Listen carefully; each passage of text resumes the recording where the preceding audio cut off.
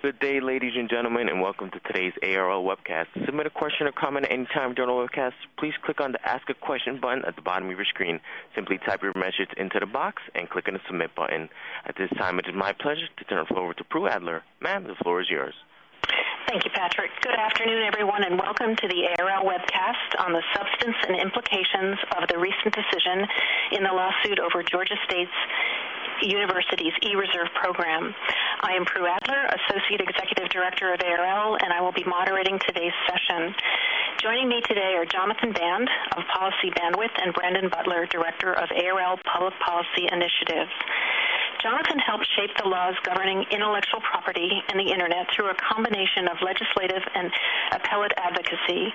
He has represented clients with respect to the drafting of the Digital Millennium Copyright Act, the Pro-IP Act, the Stop Online Piracy Act, or SOPA, and other federal and state statutes relating to intellectual property and the Internet.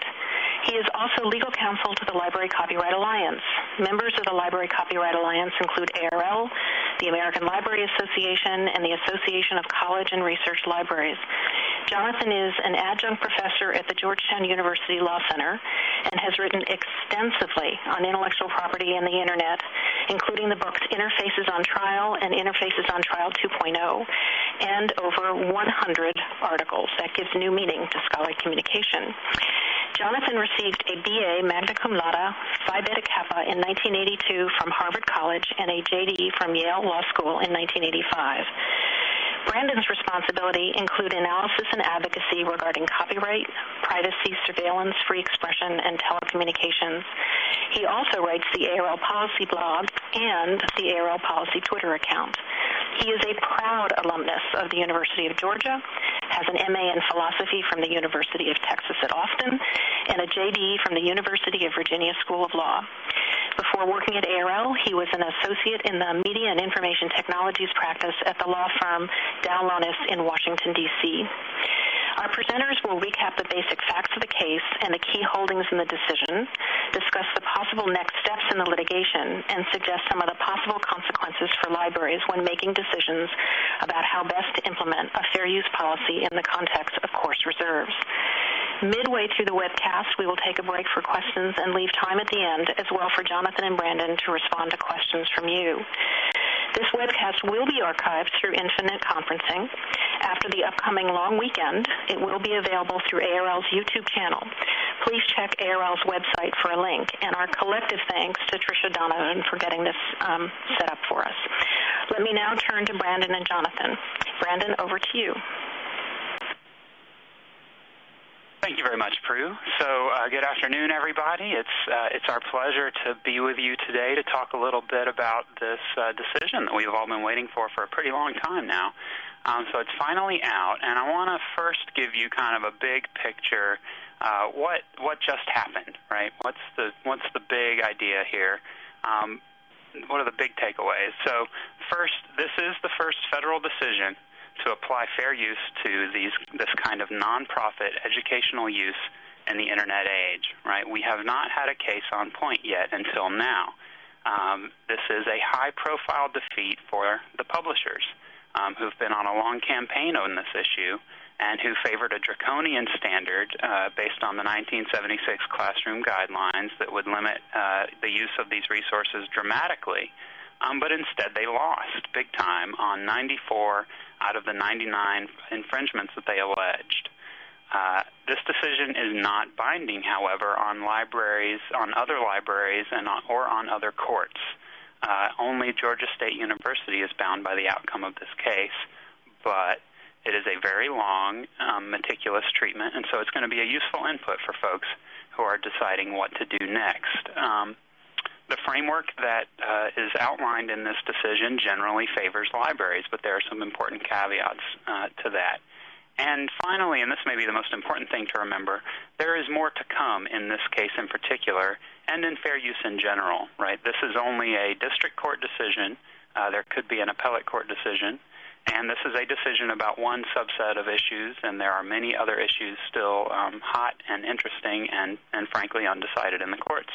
So this is a fascinating decision, but it's one decision, and it's the beginning of a decision, really. So with that, I will turn it over to Jonathan to get us started with background. Thank you, Brandon. So just to give you a sense of the background of this dispute, the subject, the case centered on e-reserves. So, of course, you're all familiar with the general notion of course reserves, which are typically administered by libraries, and then you separately have course websites, which are often administered by professors. In this case, again, dealt with the course reserves administered by the library rather than course software. Now, as you all know, there's this well-established practice of students being able to visit the library to check out supplemental materials that are on reserve. So even when I was in college, 30 years ago, I'd be able to go to the library and check out a photocopied chapter of a book that the professor had put on reserve. Now, what universities have been doing, again, you know all this, that they've been, with the technology, now they've been switching from sort of the physical course reserves to electronic reserves. However, publishers have objected to that movement generally from the physical reserves to the course reserves. They, as a practical matter, see it as cutting into their revenue from things like course packs, which again, there's always the sense, course packs typically have sort of the required readings, whereas the reserves have supplemental readings. And there's been a series of sort of very acrimonious discussions over the years between publishers and various universities, and threats of lawsuits. And typically, after the saber rattling, people sit down, cooler heads prevail. There might be some tweaks to the university's e-reserve system, and people go merrily on their way. Here, however, what happened is there was that, and but the parties weren't able to resolve their differences, and so litigation ensued. Even though the named plaintiffs were Sage, Cambridge University Press, and Oxford University Press, through discovery, it turned out that the people actually paying for the litigation were the American Association of Publishers and CCC, the Copyright Clearance Center. So they were actually paying for the litigation, and it cost several $1 million.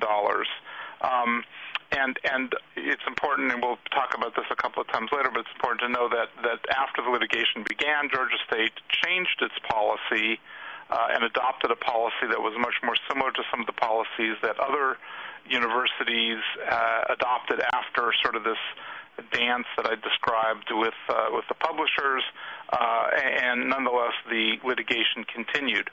Now, in the litigation, there were two core issues: a highly technical issue of state sovereign immunity, which we'll talk about, and then very briefly, and then the much more sort of detailed substantive discussion of the fair use issue. So I'm going to just give you the outcomes in a nutshell, right? So what is the ending to this story, just in case we all get struck by lightning before the discussion ends? On immunity, the court said that because Georgia State is a public institution, it can't be sued for damages over things that happened in the past. The only relief available is that officers can be ordered to stop violating federal law going forward. So it's all about the future, and it's not about money, it's about behavior. On fair use, Georgia State's policy was found to be a good faith attempt to follow fair use. They weren't faking it when they wrote the checklist, and there were only 5 infringements shown versus, again, the 99 alleged. And the second finding on fair use was that the policy did fall short. The court determined that a 10% one-chapter rule was appropriate under the third factor, and the policy did not include such a rule. And so the court felt that the policy is probably going to have to be changed in that regard. So that's the nutshell. Now we'll talk a little bit in more detail. On the state sovereign immunity issue, again, this is a very technical issue. It comes out of the Constitution that state entities can't be sued unless they waive their immunity. But at the same time, there's this principle that you can still get injunctive relief against state officials acting in their official capacity.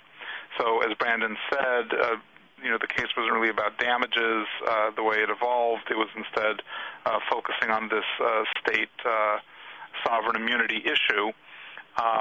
And again, only with respect to the new policy. The court wasn't concerned about what happened under the old policy because you had a new policy. If this was a normal case where there were damages available, you would be looking at the old policy. But since this new policy came into place, the only issue was whether the lawfulness of the new policy. Again, the technical issue with sovereign immunity is you have to make sure you name the right plaintiff, and so you can't sue the university itself. And actually, in an earlier round of litigation, the court found that the publishers couldn't sue Georgia State University.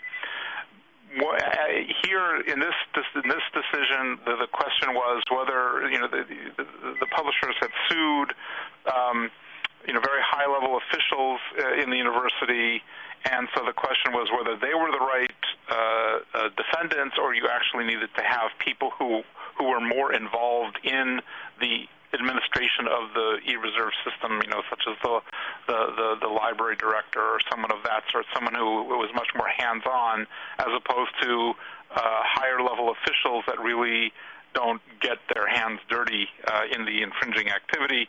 The court here found that because the issue was sort of the policy and the administration of the policy, that these high-level officials were the appropriate defendants, and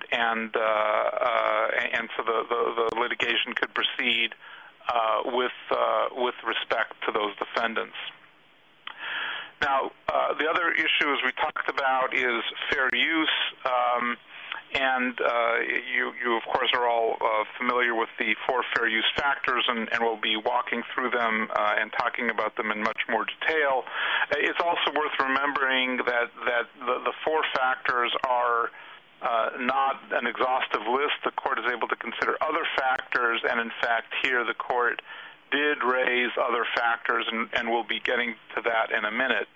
Now, just one last point before we actually start talking about what how the court handled these 4 issues. It's important to sort of, again, the bigger picture. There was this large e-reserve system, and sort of the publishers, again, the AAP and the CCC, sort of helped choose 3 publishers that were going to go forward with the litigation, and from that universe, they sort of looked at all the excerpts on e-reserves, and came up with the list of 99 that they actually brought forward at trial. So there was Georgia State had probably thousands of excerpts over the 2 years that the policy was in place, but the trial proceeded only with the 99 excerpts selected by the publishers. Presumably, these were what they thought were their strongest cases, and from that the litigation proceeded. And now we can turn to how the court applied the 4 factors. So under the first factor, the court is asking, what is the purpose and the nature of the use, right? What's the character of the use? What are you doing, you the user? And this often includes an inquiry into whether the use is transformative, but it also asks, under the first factor, the text of the statute talks about criticism, commentary, teaching, educational use. So there's some guidance as to what kinds of purposes fair use is really interested in. And the court was persuaded by the language of the statute, both the preamble of Section 107, which is a preamble to the whole statute, not just the first factor, and the text of the first factor, that what Georgia State was up to here, the sort of spreading of knowledge, the educational enterprise, criticizing and commenting on past culture in the context of teaching, is really at the heart of fair use. And for that reason, the first factor always strongly favors fair use in these kinds of e-reserves cases. This was a really important finding because the publishers asked the court instead to find that Georgia State was doing just what commercial copy shops had done in creating course packs that were to be sold for profit, and that they were doing just what the Texaco Corporation had done when they were making copies of articles in support of their for-profit research. And the court refuses to accept that analogy and instead says there is a real and very significant difference between these for-profit uses and a free nonprofit educational context. So that's a really big finding for the educational users out there. Now, she does not find that the use is transformative, which has been a dominant consideration in modern fair use law for the last couple of decades. And I'll say a little bit more about that later on. But that turns out to be not a major issue because she finds the first factor favors us quite strongly every time anyway, regardless of it not being a transformative use.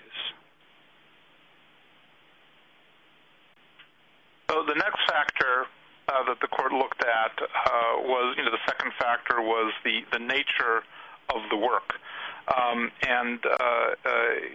Here, the case law generally indicates that if it's a fact work, it gets the factor weighs in favor of the user. On the other hand, if it's an expressive work, that factor weighs in favor of the rights holder. And so the question here was whether these works were fact works or expressive works. The publishers took the position that they were expressive works because they were, there was text, and they said that a fact work should be, for purposes of the fair use analysis, should be limited to things like databases, which are copyrightable but don't have any real expressiveness. I mean, what they do have, they have expression in the selection, coordination, and arrangement of the facts, but they don't have sort of anything that reflects they don't have expression of the author in terms of text. Georgia State, on the other hand, argued no, that a fact work is in essence a non-fiction work, whereas an expressive work would be something more fictional, a novel or something of the sort. The publisher said yes, but if you do it that way, you're not, you denigrate the difficulty of writing these nonfiction works, and you don't recognize all the hard effort that goes into the sort of the expression that a professor might put into writing a nonfiction work. And the court said, well, the copyright law isn't about protecting effort. That's sort of sweat of the brow. That's not what we're doing here. That's not what the point of copyright is. And moreover, we're not saying we're not saying that the expression doesn't get any protection. It's simply how do we weigh this specific factor? And so the court said this specific factor, non-fiction scholarly work, is considered a fact work, and so that factor tips in favor of the user and away from the rights holder.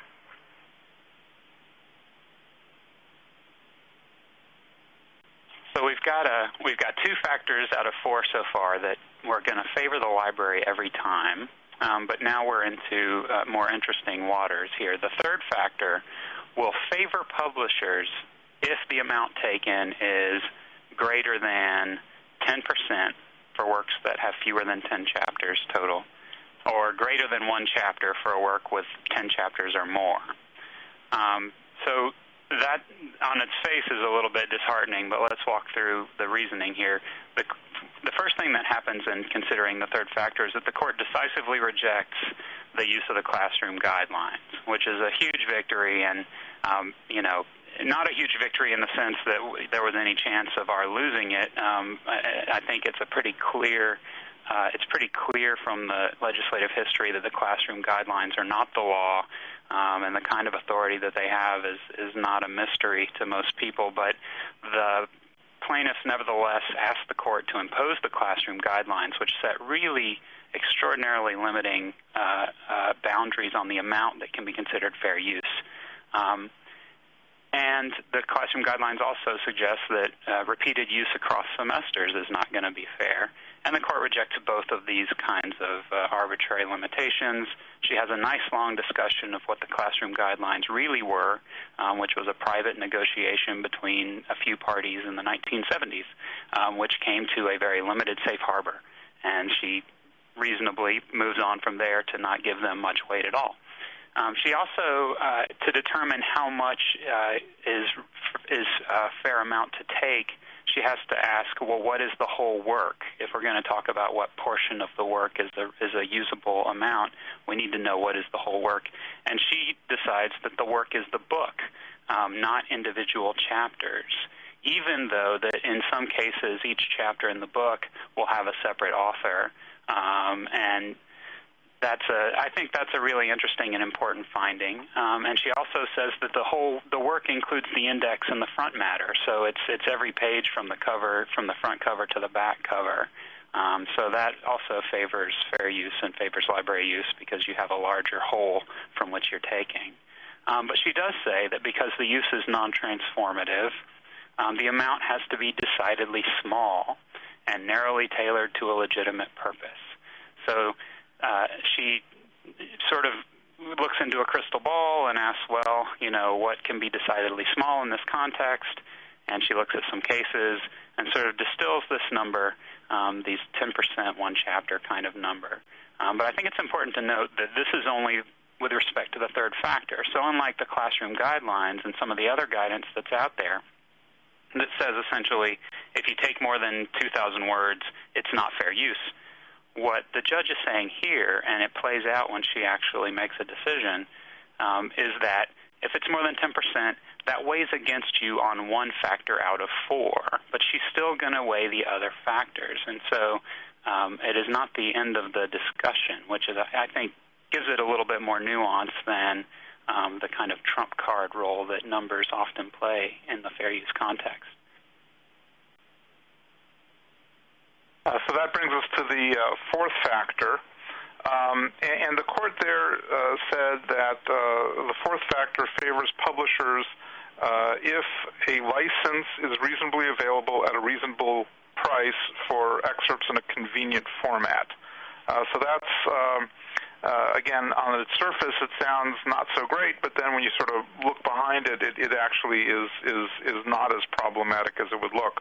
The court, in performing the analysis of this factor, asked the question, would widespread fair use substitute for the purchase of the underlying work? And the court, as a general matter, found no, that especially to the extent that you're taking relatively small amounts, chapters, 10%, that really would not harm the market for the book, in which case you need to then look at the licensing market. The court was talking about, recognize that there is a licensing market, but it was very careful to say the only market that it cares about is if there is a market for excerpts and in electronic form. And so it actually eliminated many of the books because excerpts were not available electronically, or their licenses were not available for excerpts in electronic form. And so that really narrowed the universe of instances where this fourth factor weighed against fair use. Also, it's important to note that the court did mention several times this notion of reasonable price, and so that could be a factor in future cases. So this is how the court looked at the four factors that we're familiar with, the four statutory factors. The court also indicated that there were additional factors that needed to be looked at, needed to be considered. And in many respects, this is maybe the most interesting part of the decision, certainly for copyright lawyers, because the judge had a lot of interesting things to say here. First, she noted that the fair use of excerpts here would have absolutely no effect on the author's incentive to create. At least the academic authors whose works were being used in the e-reserve system, she noted that they had all sorts of other motivations, the prestige, advancement of knowledge, tenure, and so forth. And so she really didn't think that the use of excerpts would have any negative impact on incentives to create. She also looked at the incentives for the authors to publish, and she did a lot of analysis of what, and Brandon will show you some slides later on about what percentage of the revenue of the publishers was represented by these licensing fees, and she just found that they were minuscule, and so she sort of just looked very negatively on this on the arguments that the publishers made about how these the use of excerpts and the manner that Georgia State was doing would put them out of business, even if everyone around the country were doing the same kind of thing. She just didn't think that was a very credible argument. And I must say, especially reading this section of the decision, kind of reading between the lines, you almost get the sense of the judge scratching her head and saying, why are we here? Why is this litigation ongoing, given that so little money is at stake? Finally, she talked, with respect to this factor, she talked about how fair use in this instance will promote the dissemination of knowledge and further the purposes of copyright. And here what she did, she did something very clever. As many of you know, recently there was the Golan versus Holder decision, and one of the arguments, that had to do with sort of pulling works that were in the public domain back into copyright. And one of the arguments is how is it possible that sort of pulling public domain works back into copyright, how could that possibly provide an incentive for authors to create? And the court sort of made this, the Supreme Court made this kind of, this argument is saying, well, we're not only, the goal of copyright is not only to create works, but it's also to promote the dissemination of works and the dissemination of knowledge, and sort of by bringing things back into copyright, then that provides authors and publishers with an incentive to distribute works that previously were not distributed. And so I think she sort of flipped that on its head and said, okay, well, if you say that distribution of knowledge and the dissemination of knowledge is such an important purpose, well, then fair uses that accomplish that goal, that tips in uses that accomplish that goal, that tips in favor of the fair use analysis. So I think it was sort of like a clever legal jujitsu that she did to sort of flip the reasoning of the Supreme Court in the other direction.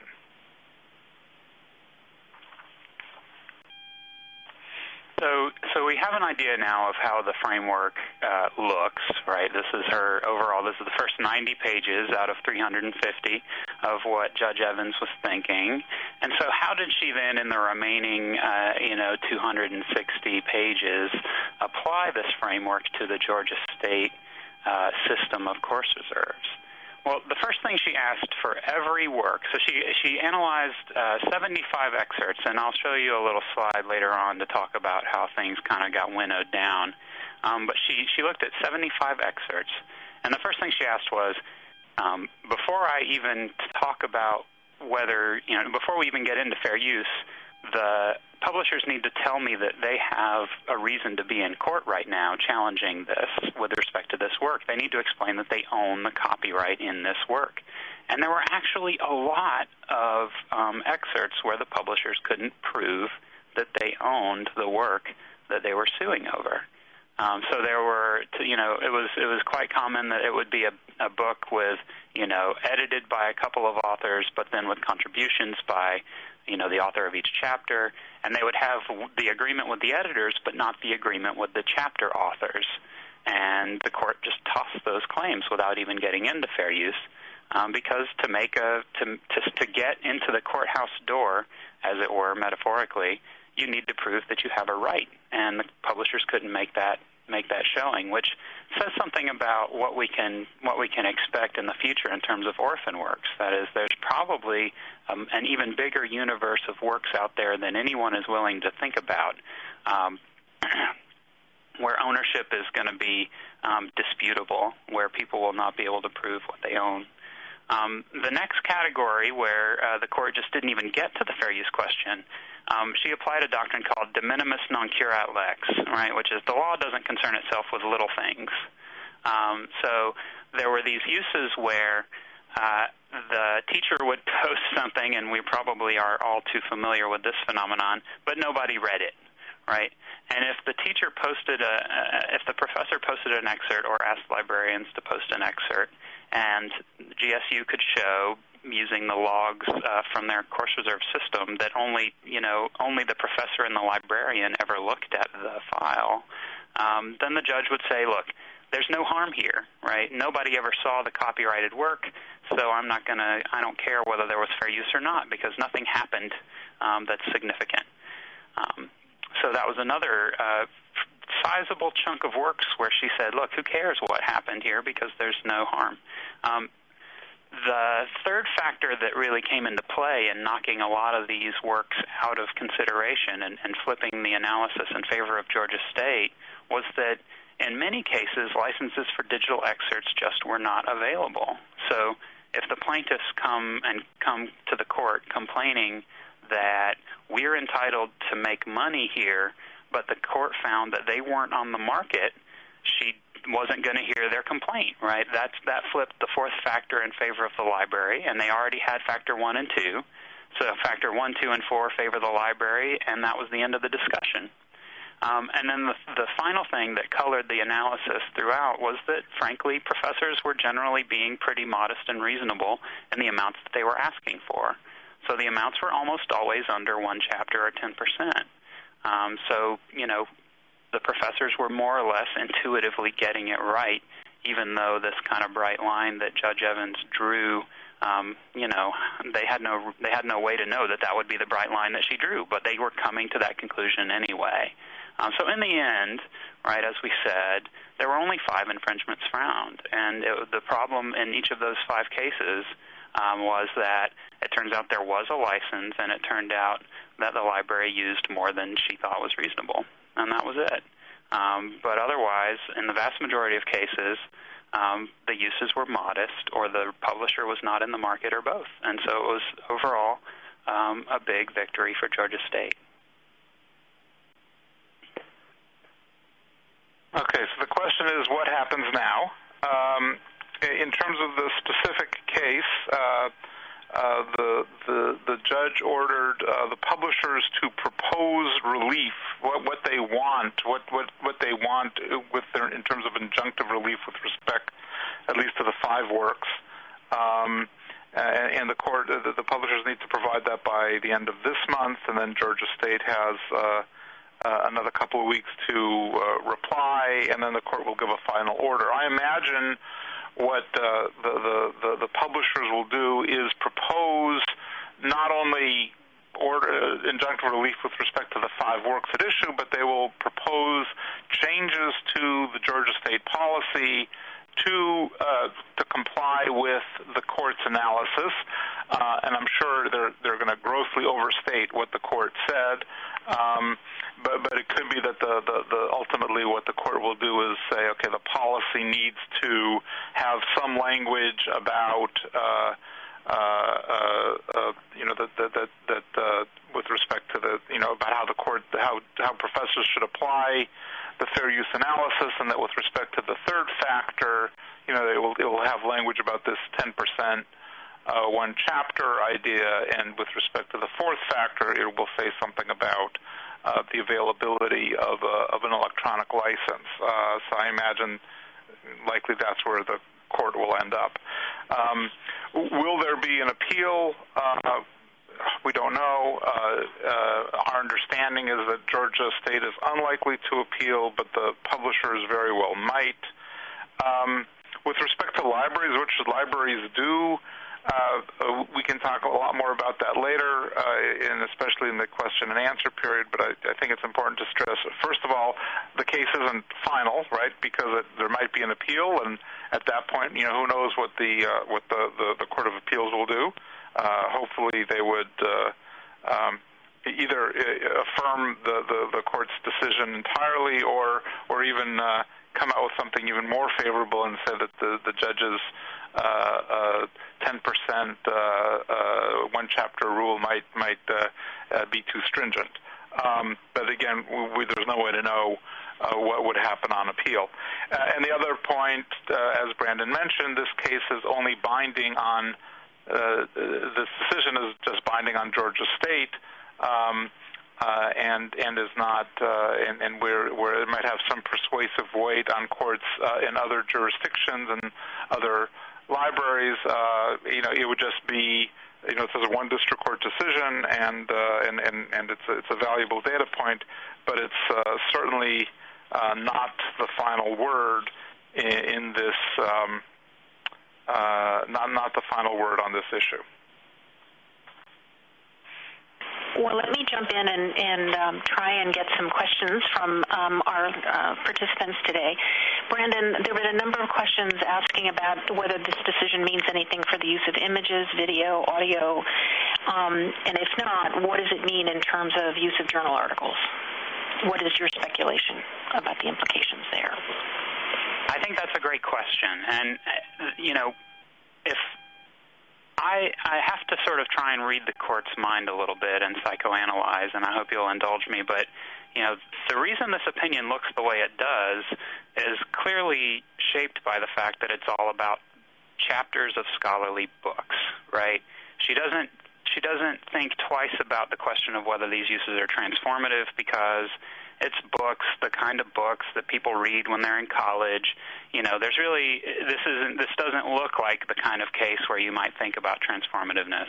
And this whole question of 10% or one chapter really doesn't export well, right, to the images or to the audio-visual context. I mean, what's a chapter from a movie, and why would you limit a movie or a song to 10%?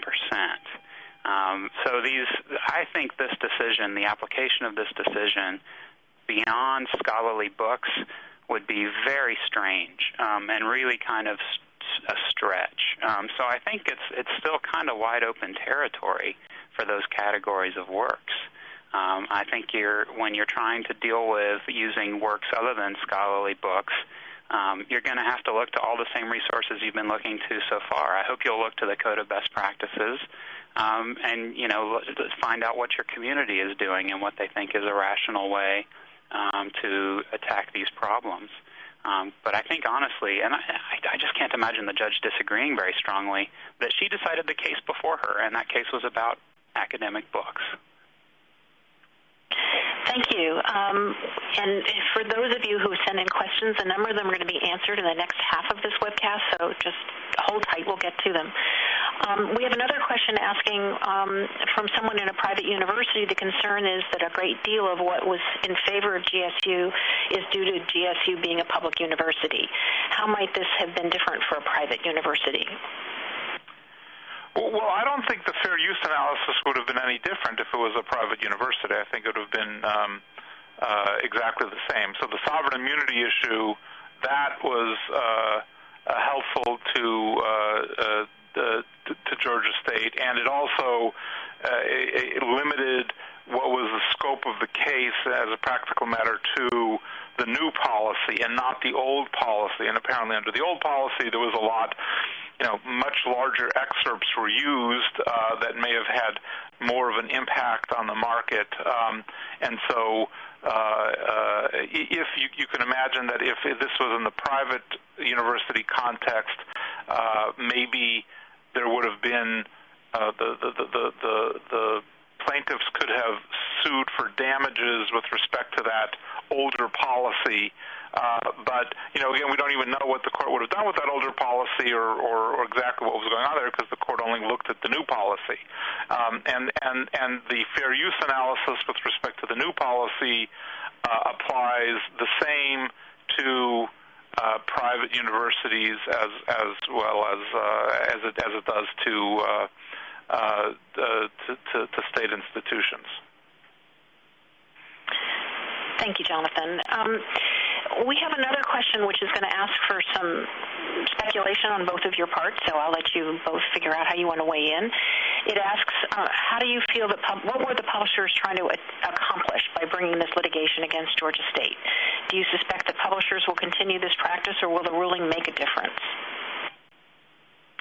Let me just jump in there. First, I think, of course, I don't represent the publishers, so it's hard to tell what they were thinking. And especially, I can see that they really didn't like Georgia State's original policy because it was probably more flexible and looser than the policies of many other universities, and certainly than the policies of some of the other universities, such as Cornell, where, as I mentioned, the publishers had done some saber rattling, and then people sat down and kind of came up with a framework that everyone could live with. But once Georgia State, in essence, adopted something, my impression is it's virtually identical to what Cornell and some of the other universities have. At that point, I was bewildered that they continued to litigate. I just don't get it. It could very well be that they just decided that they wanted to shut this thing down, or they felt that professors were not applying it rigorously enough. Or another thing that another speculation is that what they wanted to do is to say they didn't like the notion of all of these professors or even individual librarians making fair use determinations. It could very well be that what they ultimately were looking for was a system where the fair use determinations would have to be made by the general counsel's office. And I think they just figured that between having lawyers doing it and the resources that would be required for lawyers to do it, that as a practical matter you'd have a lot less, much less material being included, and much in e-reserves, and then much more material being licensed. So I think that was their ultimate goal, was not necessarily to shut the whole thing down altogether, but to make it make it so much more burdensome on institutions that there would be a shift towards more licensing, and especially things like the CCC blanket license. And I think that that's why they were willing to fund the litigation. In terms of whether they'll do this again, I think not. I mean, they spent a lot of money and have very, very little to show for it. And so I think they're going to have a very hard time convincing, I think they're going to have a very hard time pursuing this kind of litigation strategy again. Thank you both. Why don't we go back so that we have ample time for the rest of the slides and then additional questions at the end. So back over to Jonathan and Brandon. Okay. Thank you, Prue.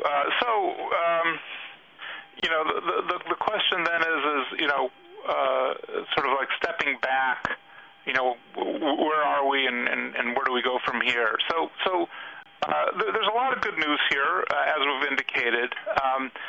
And I think even though the court's approach might have been more mechanical than some of us would have liked, in terms of sort of kind of this sort of very almost mechanical march through each factor and sort of like counting 2 factors versus 2 factors, 3 factors versus 1 factor, which again it might not be exactly reflecting the sort of the cutting edge thinking on fair use. It's still it's really, really easy to get to three factors. So even though we might want to say, gee, the first factor should overwhelm everything, because of the educational use, so you don't really need to look at everything else. I think as a practical matter, it's very, as Brandon said, the libraries automatically get two, and as a practical matter, and then it's really easy to get to that third, either by having just one chapter, or by if the material isn't available, if the excerpt isn't available for license. And so, as a result, it's this as a practical matter is pretty generous. Also, the ties can be resolved in favor of libraries. So even if you use more than one chapter and an excerpt is an electronic licensing, a license for electronic excerpts is available, you still, those other factors that I talked about do come into play. The court at that point would look, how important was licensing revenue for the publisher with respect to this work. And so even in these two ties, it could still tilt towards the library. And finally, the final piece of good news is that, as Brandon indicated, kind of the classroom use guidelines and the requirements, not only, which have these very limited number of words, like 1,500 words, and the whole issue of spontaneity, the notion that you needed to, you could only have the material for one semester if you're going to use, or one class. If you're going to use it again, then you needed to get a license. You needed to get permission. That whole notion, and I know that this whole spontaneity thing has sort of permeated the educational world, but the court basically just said, they had no patience for that whatsoever. And I think that's good riddance to spontaneity. Indeed. Good riddance to bad rubbish. And so there is some not as good news in this decision, right? So one thing is, of course, that the numerical limit under Factor 3 is arbitrary, right? I mean, there are going to be times when two chapters makes more sense than one chapter. You can imagine that books in the future will be arbitrarily and artificially inflated in terms of the number of chapters, just in order to game the system that Judge Evans has described. Fair use has never been a numbers game, and so it's strange to see a number play such a prominent role in the analysis, even though it's ultimately not a trump. The court gets transformativeness all wrong. She just literally says, as plaintiffs, even though plaintiffs argue that this use is non-transformative, or even though this use is non-transformative, parentheses, a mirror image of the excerpts is used, close parentheses, it's still fair use. And I appreciate that it's still fair use, but there is literally no analysis whatsoever in terms of the transformativeness question. She just doesn't take it seriously, and that's an absolute mystery. It has been a hugely important concept in fair use law, and she just rolls right past it. And then finally, there's a real circularity in the fourth factor, right? If you read the decision when she discusses the market harm and the effect on the market and so on, she's, again, as we'll see in just a minute, extremely impatient with the idea that there's real market harm here. I mean, there just is not real market harm. But she has this, but she can't pass over the fact that copyright is supposed to be control over copying, and she thinks that should somehow get an extra bit of weight. And so she says, well, if you're out there trying to exert control via a license, that should count for something. But that's circular, right? Because every fair use is a use that is being done despite the fact that an owner could, in theory, demand a license. It's very circular, and I think anybody that's thought much about fair use will be driven somewhat insane by this idea of the fourth factor just automatically flipping if there's a market there as an initial matter. Although, as Jonathan said, she goes back and revisits and looks a little deeper in these tie cases. So that's the not as good news, but let's not end on bad news. Let's talk about numbers, because the numbers are very interesting. So the court told us a lot about the harm that publishers suffer from course reserves. The first thing is just we should really see, I wanted to give you kind of a graphical representation, right? There is a whole universe of posted excerpts on the Georgia state system. Who knows how many, but many, many. And the publishers got to cherry pick 99 that they challenged, right? So they presumably picked their best case. And of the original 99 that they alleged were all infringing, the average amount taken was 9.6% of the work. Right, we know that from the judge's decision. There's a footnote, and then the publishers just decided that they would only submit 75 for final determination. They gave no reason. The court said, "Well, I'm only going to look at 75 because the publishers decided they didn't want me to look at the other, 24 or whatever." And but we know again from a footnote that what that change did was to bump up the average amount taken. So we can infer that what they did was drop all the one-page excerpts, right? They dropped all the teeny tiny excerpts where they really knew that they were going to lose.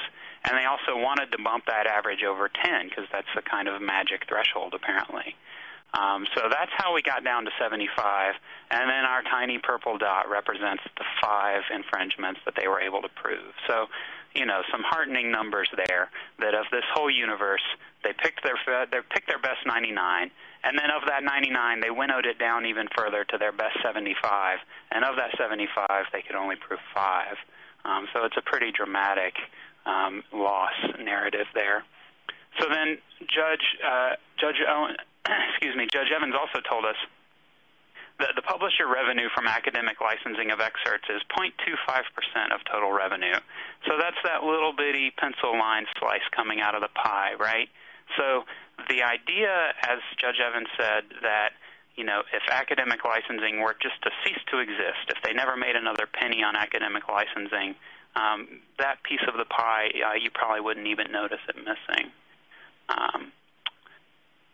And the next slide is kind of funny. I tried to make a pie chart that showed the proven lost revenue is about $750, right? Those 5 excerpts, if Georgia State had licensed them as the judge ultimately decided they should have, it would have given the publishers about $750, which is 0.00015% of their overall aggregate revenue, right? It's sort of it just gives you an idea of it's really not about the money here, or at least it's not about what they could prove they lost, because they lost a fraction of a fraction of a fraction of their total revenue. And I want to talk about one last thing that's not numbers.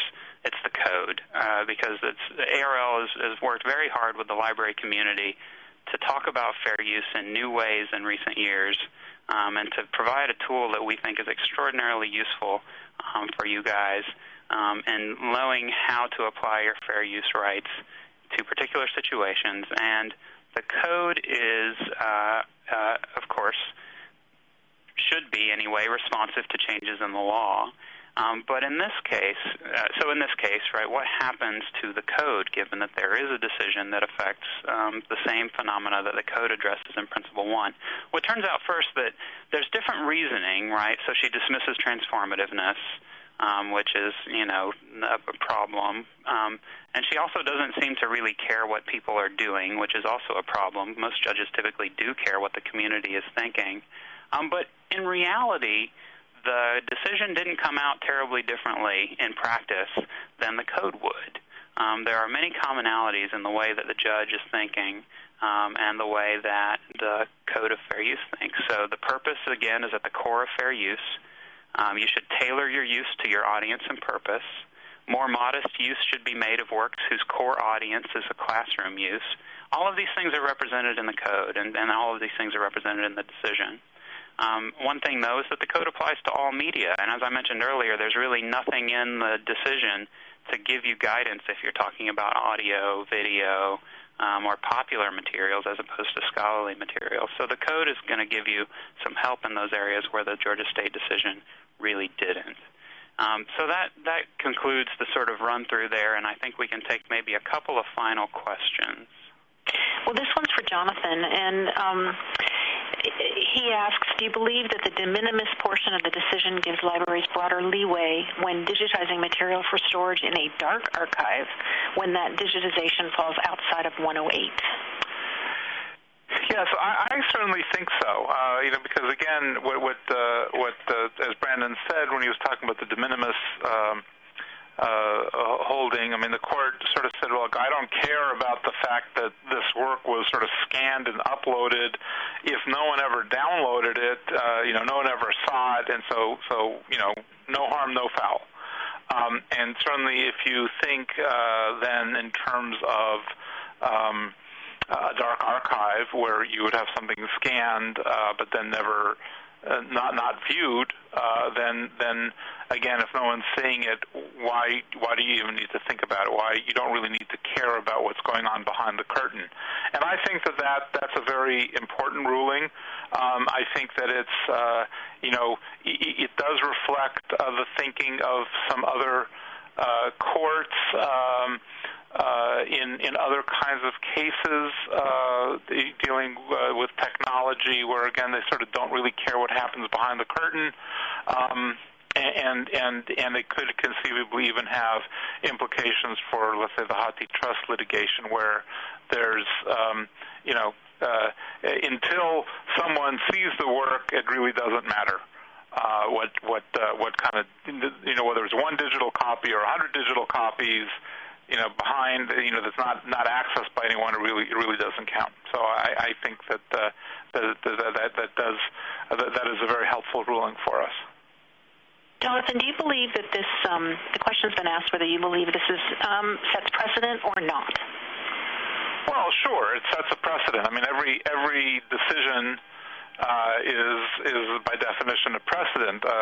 The question is it a binding precedent? And it's not a binding precedent. It's not like a Supreme Court decision, which is binding on the whole country, or an appellate decision, which is binding on all courts within the district. This is just what one judge thought about one set of facts. Now that's so certainly will be something that people will look at, and they should look at it. And again, it was, and it will be given weight by other courts as nothing else because it's so long. So there's a lot of paper there, so it weighs a lot. But even beyond that, I mean, the judge was very thorough in her analysis. And so I think other judges will look to that, but it's not dispositive, it's not binding, and I think that everyone when they're sort of saying, okay, well now how do I think about this? How do I use it? I think, as we've said, it's sort of helpful. It's interesting, but ultimately, people will have to sort of do their own fair use analysis, and keep what they think applies to their circumstance. And if there are things that they think don't necessarily, then as long as they have a sound basis for doing so, then they should. I think it's important to stress that we've talked a lot about how the court did have somewhat of a mechanical approach, sort of marching through these four factors, and then sort of the weighing, the two factors, as opposed, then doing this, if you have 3-1, then you win, or if it's 1-3, then you lose, and all that kind of stuff. But to some extent, that's how the case was litigated. I mean, that was the Georgia state policy sort of did take the checklist approach, and that's and that's perfectly fine. That's how Georgia state. That's the policy Georgia state decided to adopt, and that was the litigation strategy they chose to follow. But there are other policies that might not necessarily follow the sort of the checklist approach, and that's perfectly fine. The courts could those policies could be defended in court if they're ever challenged in a slightly different way. So So one last question, and there are a huge number of questions, and we recognize that, so we will try and find some way to answer these in blogs or in some other capacity. But a question comes up about next steps in terms of, can Georgia State wait to see if the publishers appeal, and then if they do, can they, Georgia State, cross-appeal the 10% limit? Probably. I think technically they might be able to, because usually, I'm not completely. I don't have all the rules at my fingertip, but if Georgia State, if the publishers notice an appeal,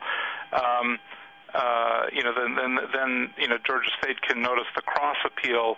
Now, I suppose it's possible that the publishers might wait until the very last instant. It'll sort of be a bid on eBay, where you put your bid right at the last instant. So it could be that the time would expire if they kind of wait till absolutely the last minute, and then but usually an appeal is simply filing a piece of paper.